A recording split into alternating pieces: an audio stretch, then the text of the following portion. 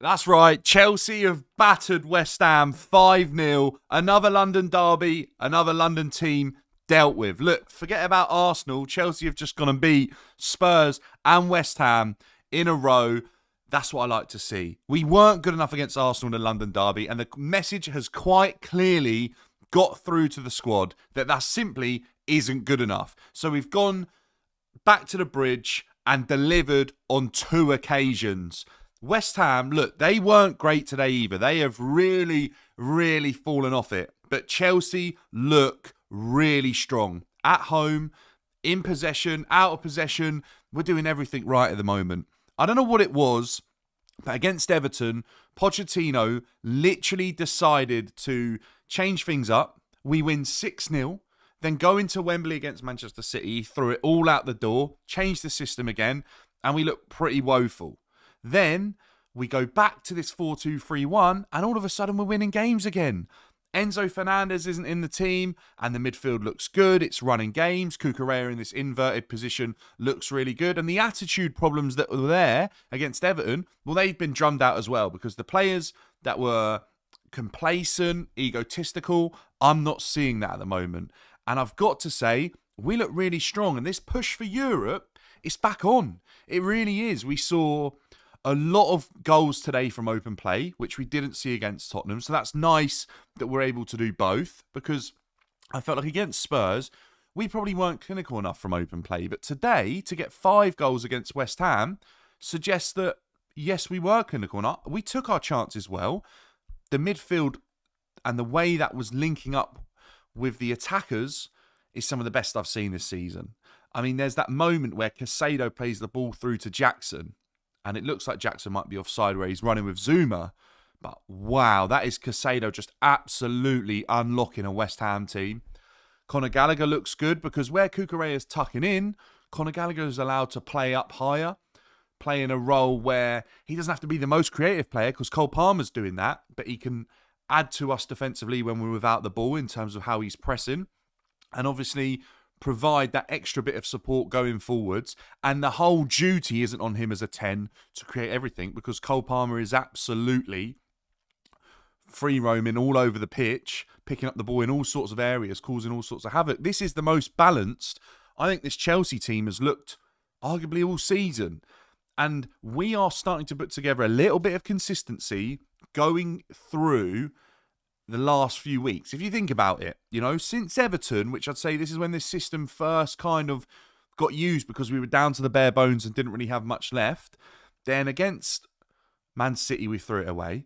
Then against Aston Villa, well, the second half was really strong. First half, look, don't get me wrong, it wasn't. But then in the next couple of games, bar Arsenal, we've been okay. Arsenal was embarrassing, but we are moving up the table. We're in 7th place now. Yes, Manchester United still have to play, but who knows what could happen there.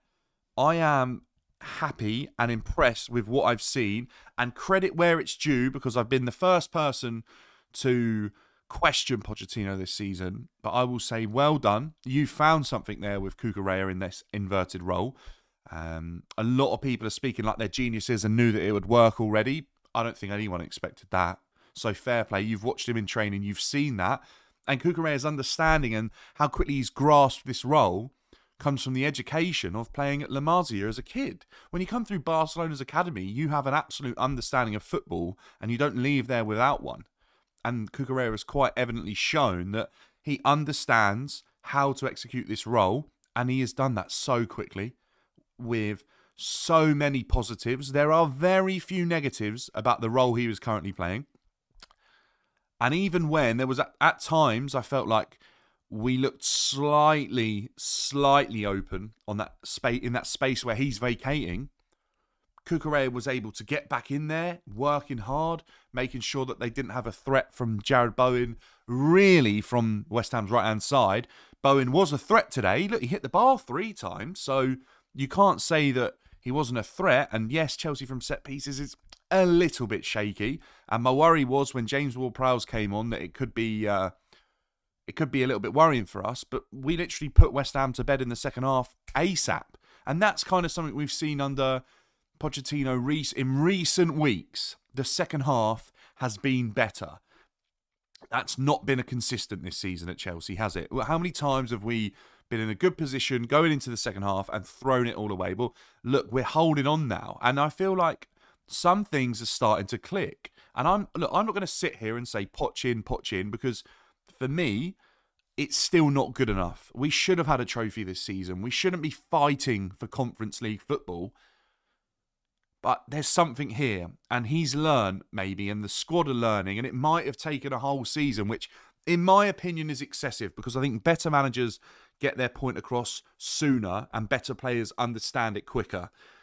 And obviously that's not happened at Chelsea this season, but this little bit of form that we found ourselves in, the fact that we're now up to like a double-figure positive goal difference, the fact that we've closed this gap, that we're really not far away from Spurs, really suggests to me that, yes, they've been falling out of the top four, but we've been picking it up, and we are 7th place in the Premier League table right now until Manchester United play against Crystal Palace. We're looking very strong.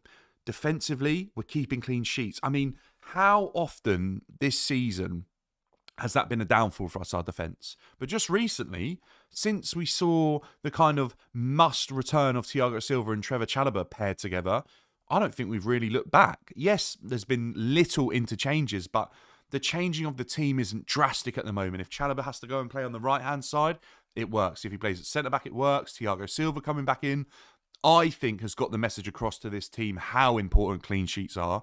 And the fact we've kept another one today is instrumental in our late push for Europe. I think it's just too little too late, in my opinion. And if we get there, fair enough. But imagine, had we turned up against Wolves on Christmas Eve, you know, had we turned up against Brentford, had we turned up against Sheffield United, had we turned up against Burnley, all of a sudden, we're in this conversation for top four. We're challenging for 5th and above. So it's really frustrating that we've kind of let that slip, because as embarrassing it was losing to Arsenal, I can kind of take that because they are miles ahead of us this season. I can't take it in the manner that it happened, but I can understand that we probably wouldn't win that game away from home at the Emirates whilst they're chasing a title down. Their first one in a long, long time. I think 20 years. So I can understand that would be a tough game. But the manner we did it in and lost there wasn't acceptable. But actually, what we're doing away from that game and away from the finals and the semi-final that haven't been good enough, look, we arguably should have had a trophy this season, but we haven't. But I'm seeing a bit of consistency right now, and I'm seeing a team gelling because they're being allowed to be consistent. There's not a lot of meddling coming from Pochettino right now. There's not loads of dramatic changes week in, week out.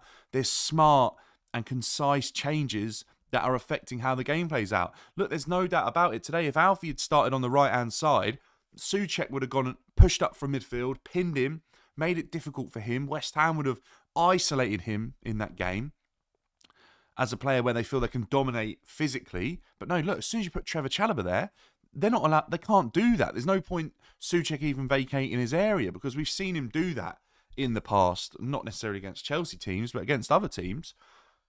So that was a really smart move there, and it didn't throw the balance of the team too much. And yes, at times we were a little bit slow in build-up, but the way we played out from those moments where we were slow was to almost perfection. There is the goal that Cole Palmer scores.